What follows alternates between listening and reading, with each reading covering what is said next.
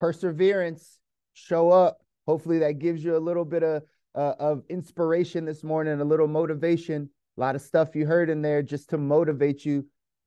The title of that video was When You Want to Quit. When you want to quit. Trust me, we all feel it.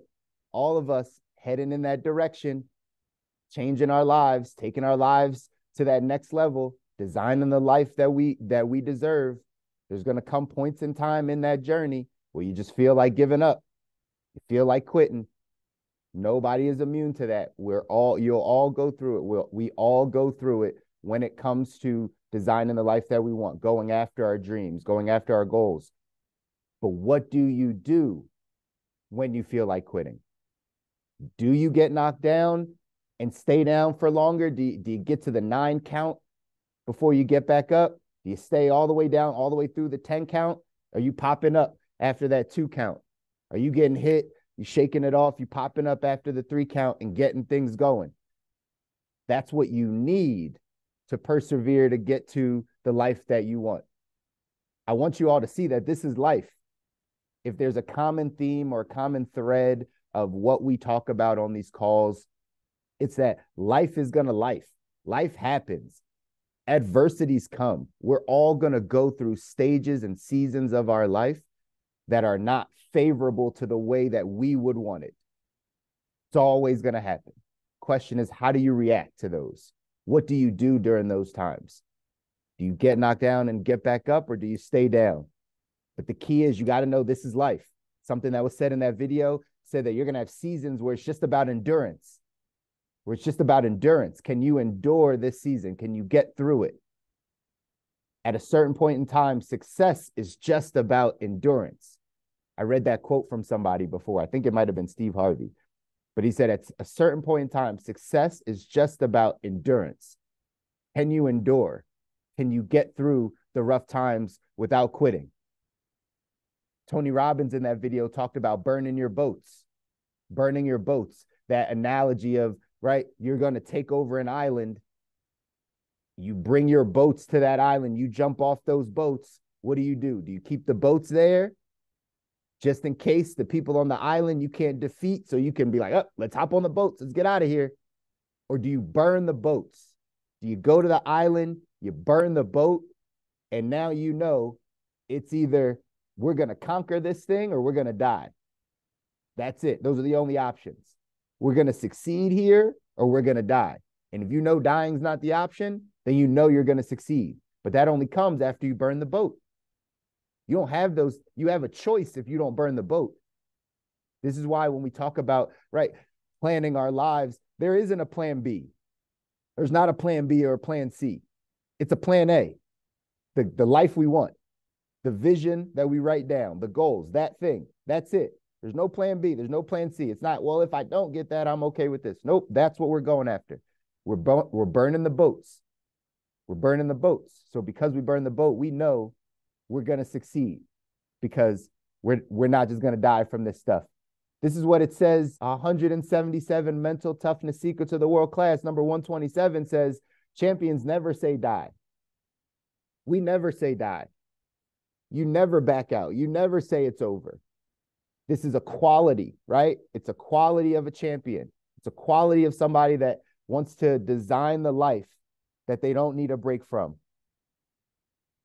This is about your mental toughness, your mental fortitude, the pain that you're able to go through, the sacrifices that you experience, and then taking those to allow you to push you to the next level. Here's what it says in the text. It says, the middle class will persist until they become uncomfortable. The upper class will persist until it becomes painful. The world class never says die. Champions are comfortable being uncomfortable because they have grown so accustomed to risk that feelings of vulnerability almost seem natural.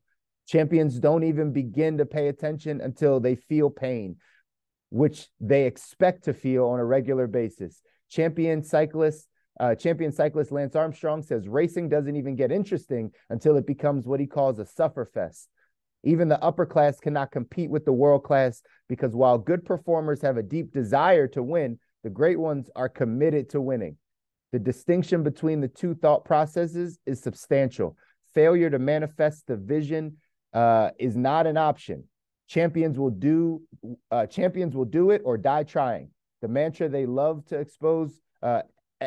espouse is whatever it takes. Whatever it takes. The great ones are masters of self-denial, suffering, and sacrifice. They do it all to live their vision. If you're going up against the great ones, you better pack lunch. It's going to be a long afternoon. Champions never say die. It's never time to say die. You have to get accustomed to the pain, accustomed to what life throws you. Life will throw you punches. Life will beat you up. It's just the way it goes. My saying, life doesn't get easier. We get stronger or not. That's it. Life does not get easier. Don't think that once I get through this, it's just going to be easy. Once I pass this test, once I graduate, it's just going to get easier. Once I get this promotion, my life just gets easier. Once I get this thing, like that's how we think all the time. It's like, well, once I just pass this, then it gets easier. Nope. Your expectation for all of you that are designing the life that you want, the expectation is that life will not become easier. It's going to get harder. There's going to be more things. There's going to be more things on your shoulders. It gets harder. The variable is you can get stronger. That's the variable, right? Life doesn't change. Life is going to keep throwing haymakers and punch you and knock you down and throw the curveballs and all types of stuff. The variable is, are you getting stronger? Are you actually focusing on this stuff? Are you taking heed to all the stuff that we're talking about on these morning mindset calls? Are you applying this in your life? Because you don't know when that time is going to come that you're going to have to step up. But are you prepared to do it at that time? Maybe life hasn't thrown you that haymaker just yet. Maybe it hasn't knocked you on your butt just yet. I'm sure it has, but maybe, right? Maybe just, right? Maybe it hasn't for you. Maybe life has been great for you and it's just never had any hurdles or anything. But let's just say if you haven't yet, you will. Question is, are you prepared? Or when they throw that haymaker, you're out. You're out for a couple years. Some people get knocked out. They're out for a couple years. They're out of the game of life for a couple years. They're just, you know anyone that's like, man, I was battling this depression for 4 years, for 5 years. I was not myself for 5 years, 10 years. Like people get knocked out of the game for years. Not us. Not us. We get knocked down, but we're stronger. We've been preparing. You've been jumping on morning calls. You've been reading. You've been personally developing. You've been getting around the right people. You've been talking to yourself better. That's something that they said in the video. We talk about it too. Stop listening to yourself. Learn to talk to yourself.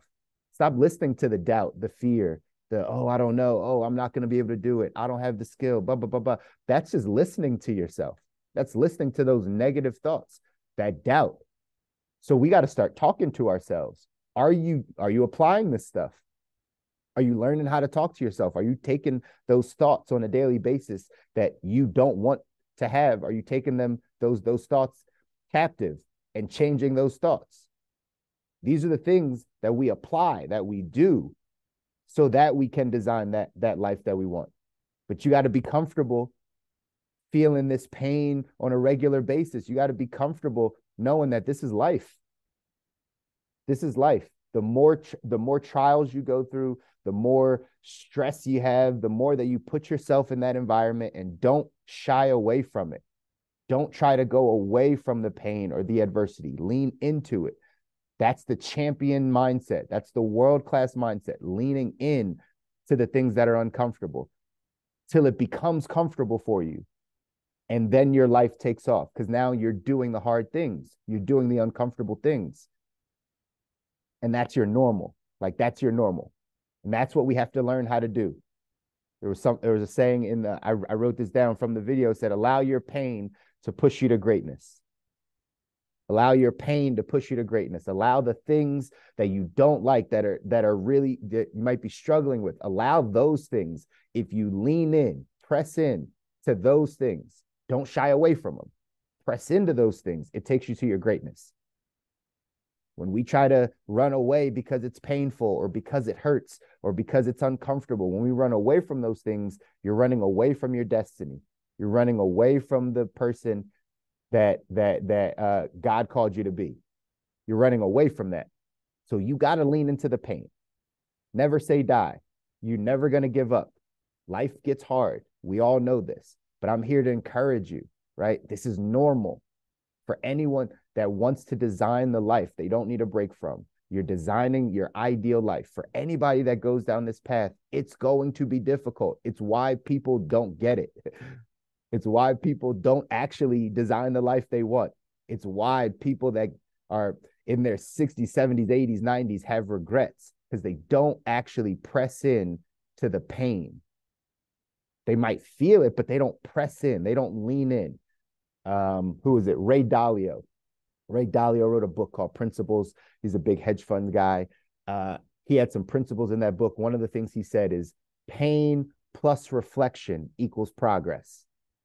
Pain plus reflection equals progress. So that means you go through something painful in your life. Here's the key. Are you able to reflect on it? That's the pressing in. If you can reflect on it, if you could be like, man, how did I get caused this pain? Or how did this come upon me in my life? What did I do? How would I handle it differently? How could I avoid this next time? Or how could I manage this a bit better next time? Pain plus reflection equals progress. If you just have pain and you never think about it and you try to dismiss it and you don't get to the root causes, you're not progressing. You just are experiencing pain. Pain plus reflection equals progress. So that's what we all have to do. We got to make sure that we are progressing by paying attention to the pain and the areas in our lives that we are pushing past. Here's what it says from Walter Payton. Here's a quote. It says, never die easy. Why run out of bounds and die easy? Make that linebacker pay. It carries into all facets of your life. It's okay to lose, to die, but don't die without trying, without giving it your best. Walter Payton, he's a football player. So obviously all this stuff carries into all of the areas of your life, all the facets of your life. It's okay to lose. It's okay to fail. It's okay to do those things, but you got to continue to persevere. You got to continue to try. You got to continue to push. I hope you all have your goals written down. I hope you all have a vision written down. I hope it's something that you add to consistently, that every time you have that thought, every time God plants that vision in your mind, that you write that thing down, that you read it back to yourself, that you, every once in a while, you have to remind yourself of what you're doing, what you're headed towards, what you want to make happen. And so you got to get in the habit of writing down those goals, those dreams, the things that you want to make happen, the vision, reading it to yourself. That's what's going to keep you on track when life gets hard, when times get tough. What keeps you on track is, you've been talking to yourself. You've been feeding yourself the vision. You've been telling yourself that you're great. You've been telling yourself how close you are to getting to that place. That's what carries you through. Eric Thomas in that video talked about finding something deep inside you, that why that's inside of you, of why you're doing this. That's what your vision, your goals do. When you read those back to yourself over and over again, now you know why. You know why you're going through the pain, because your brain's going to tell you the opposite. You start going through some things that are hard. You start going through some things that are challenging. Remember, your brain is meant to protect you. Your body, like your fight or flight, like it's meant to protect you. So if it feels like you're about to go into something that's painful, your brain doesn't know if you're about to, fight a shark or if this is just an argument you don't want to have, right? Whatever you feel like is painful, your brain doesn't know the difference. So it's going to think that you're about to attack a shark or a shark's about to attack you, right? Instead of you walking in and having this conversation with your spouse. It doesn't know. So you got to start talking to yourself better and start talking to yourself differently so that it can eliminate those thoughts of negativity, those thoughts of fear, doubt, all those things, because we can't let ourselves stop us from getting to where we need to be in life, guys.